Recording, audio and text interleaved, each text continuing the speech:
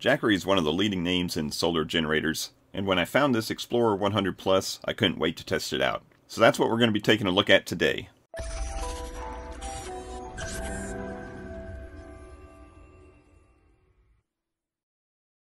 Hey everybody, it's Chris from Family Geekery, and today we're going to be checking out the Jackery solar generator. This is the Explorer 100 Plus, and just to give you an idea of its size, this is the box, and that is a Joy-Con.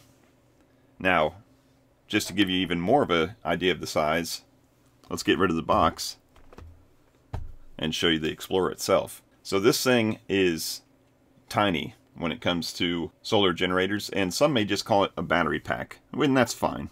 We're going to take a look at all the different specs and see what it can do, and more importantly, I'll give you some use cases that I found this thing to be absolutely perfect for. So let's first take a look at what is inside the box. We'll get rid of this Joy-Con. So of course you've got the Explorer 100 Plus unit right here. That's in the box. Also we've got a USB-C to USB-C cable that came with it, and it's beautiful Jackery orange. And then also for solar charging, we've got a DC 8020 to USB-C adapter. And I'll tell you some uses that you can do for this depending on the type of panels that you have. Obviously Jackery has their own line of panels that they want to sell you, but with some simple adapters you can make pretty much any type work. So let's talk about some of the specs that this thing has. Starting off, you can see all the ports right here on the front. So we've got an awful lot of DC ports here and no AC ports. So if you need an AC plug-in for whatever type of machine you have, then this is not the unit for you. So no inverter involved in this. This is just pure battery, all DC input and output. And starting off right in the middle, we've got two USB-C ports here, and those are both inputs and outputs, 100 watts max on either one of them. If you use them both together, you have 110 watts max output. And then sitting right next to that is a USB-A, which is 18 watts max. So that's going to be your typical 5-volt adapter, but it will also do 9 volts at 2 amps and 12 volts at 1.5 amps. So 18 watts total. If you use this with this, you can get 100 watts out and 18 watts out, so that's 118. If you're using both of the USB-Cs together, that's 110 plus 18. That's 128 watts, which is what they call this thing, a 128 watt solar generator. Now input wise, of course you can do 100 watts input into any of the USB-C ports, but you would need to have something that generated 100 watts to begin with. So if you had a 100 watt solar panel and you use this adapter here, then yes, you could get, at peak sun, you could get 100 watts going into this thing. Or if you had a 100 watt DC wall charger, then you could do the same. Now I used a U-green wall charger here, and it's got several different outputs depending on what you're going to. And one of these ports here is 100 watts max, so that's what I used to test this with. And at 100 watts, you can charge this thing all the way up from 0 in about 1 hour. So that leads us to our capacity. So the capacity of this thing is just under 100 watt hours. I think that's where it gets its name, the 100 Plus, but it's like 99.2 watt hours. Now why is that important? That's important because if you're going to fly with this thing, it has to be under 100 watt hours. So this is completely safe and legal, more importantly, to fly with. So stick it in your backpack and charge up all your devices during your long flight. You'll be good to go.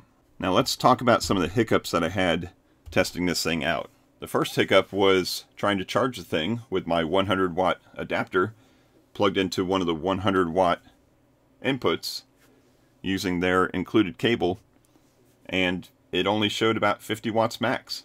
So I thought, something's obviously wrong. This either my U-green wall charger is lying to me, or the Jackery is lying to me. So I grabbed another cable, because I thought maybe it could be the cable, and I grabbed one of my trusty Anchor cables and plugged it in, and I got about 60 watts max on here. And you can see that right on the display. It tells you what your capacity is, tells you how much percentage, and it tells you what your input and output wattages are. So I got about 60 watts, and I thought again, something's lying to me. But I looked up those cables on Amazon from where I purchased them, and they were listed as a 60 watt cable. So I thought, uh-oh, maybe nothing's lying to me, it's just the cable's not good. So I jumped on Amazon, I found this pack here, which is 100 watts USB-C to USB-C. I got a 2-pack for, I think it was like $10, and it was next day delivery, so it's a no-brainer. So I grabbed those, plugged it in, and sure enough, now I had about 97 watts showing on the input display. Now, according to their website, they say that this cable should work. So maybe there's just a problem with mine, but every way I tested it, it was only giving me about 50 watts input. Now, in the process of all that troubleshooting, I did also take one of my larger solar generators. In fact, I used the Picron LFP 600, which I've reviewed on this channel, and it's got a USB-C output of 100 watts. So I did the same test into this, which I wanted to just double check the fact that the Ugreen wall charger wasn't the culprit, and I was getting the same thing. When I used the Jackery cable and when I used the Anchor cable, I was getting 50 and 60 watts, and then once I used the no-name 100 watt cable, I got that full 100 watts. Now when I tested that, I had the interesting dilemma of what is charging what. When you're using a wall charger like this that only knows how to output power, it's no problem.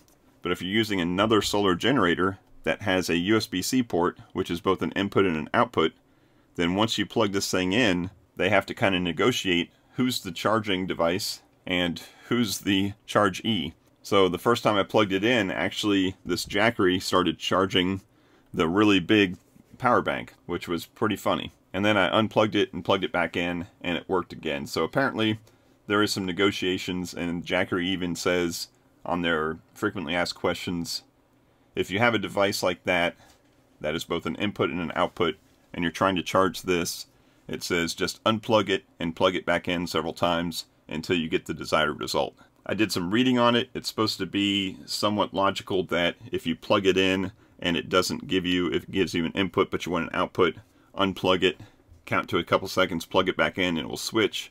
But I couldn't get any kind of logical result that way. I don't know how many seconds you have to count to. I just kept on unplugging, plugging until it showed up the way I wanted it to. So now we know the specs. We got 100 watt hours. We've got 100 watts. Really simple math to understand how long it's going to take to charge at peak power, how long it's going to last at peak power. Basically, if you're inputting 100 watts, it's going to take you an hour. If you're outputting 100 watts, it's going to last an hour. Any variation in between, let's say you have a 33 watt device, then this thing will last for 3 hours. Outputting 33 watts times that 3 hours will give you that 100 watt hours. So what kind of use cases did I find this thing to be perfect for? Well, I'll tell you, the number one thing I tried it with was my Steam Deck. The Steam Deck takes about 30 watts to power up while it's playing. And if you're playing a graphic intensive game, it'll chew through its internal battery pretty quickly. So you always need to have it either plugged into something or plugged into its charger. And sometimes it's just not feasible to have, wherever you're playing this thing, you know, a wall charger going across the floor. So I put this right on the armrest of my couch, plugged in the USB-C to USB-C cable right into the Steam Deck, and that gave me, you know, at least an extra 3 hours of playtime. When the Jackery would start getting low, I just go ahead and plug it into the wall charger, let it charge back up, and at that point I'm still playing on the Steam Deck on its own internal battery, and that process worked great. I also did the same thing with my iPad Pro. Sometimes I'm on the couch just surfing the web or watching YouTube, and I'm watching it on my iPad Pro, which has a USB-C input, and on my couch I do have one of those little USB-C ports that you can plug in and charge up your phone or your devices, but that thing's only putting out like 1 watt, and that just does not keep up with an iPad Pro. But having this thing right there, plugged it right in, the iPad Pro only pulls about 18 watts. You can get another 5 or 6 hours of use time out of this, charging up your iPad Pro. Now I found that carrying this thing around the house was just absolutely easy. Just bring it into any room that you want, plug it into something to charge it up, plug it into something to keep charged, so it's super convenient. Now I want to mention one other thing about it, and that was when I was playing on the Steam Deck, I was playing a game with the volume turned off, and I could hear a slight little buzzing coming from this unit. And I didn't hear that before when I was using it with other devices, so I put this right up against my ear to see, and sure enough, I did hear a little tiny hum or clicking or something like that, almost like a fan sound. Now, it's completely possible that there's a fan inside here, because you've got 100 watt devices, they need to cool down somehow, but there's absolutely no ports out here, no air vents, to let any kind of airflow in or out. So if there is a fan, it's just kind of blowing on the components with its own captive air, which probably isn't ideal, but may not be a problem for something this small. So I'm not exactly sure if that buzzing or clicking was a fan. I'm not sure if that's actually supposed to be there, but I only heard it when I had like a Steam Deck plugged in playing a high graphics game, and as soon as I went to like a pause menu or something like that where the power requirement went down, I didn't hear that anymore. So maybe it's just something in there trying to keep it cool. Maybe it is a defect. I'm not 100% sure. I'm just going to have to keep an eye on that. So overall, I found this thing to be super convenient for those limited use cases. Now, if you've seen the channel, you know I've got a lot of these different solar generators. I've got big ones, I've got small ones, I've got everything in between. I've tested out a bunch of them.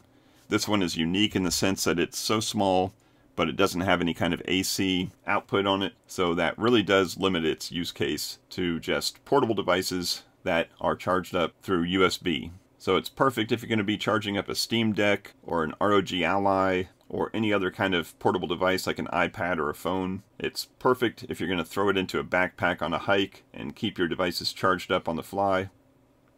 It's perfect if you're going to be flying and you want some extra power while you're flying, so maybe you can play your Steam Deck on a long flight. But if you do need that AC output for maybe a CPAP machine or anything else, then obviously this is not the unit for you. So let me know if you've got one of these and what you use it for. Throw that down in the comments below. Let me know how you found it to be super useful. Let me know also if your included cable is able to charge at the full 100 watts or not. Now, as far as the price and the value and everything, I was able to pick this up during the sale that they had recently on Amazon, and it was normally $150.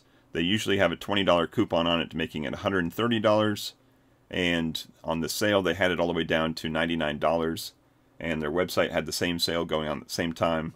So I would keep an eye on Amazon for their sales. They go on all the time.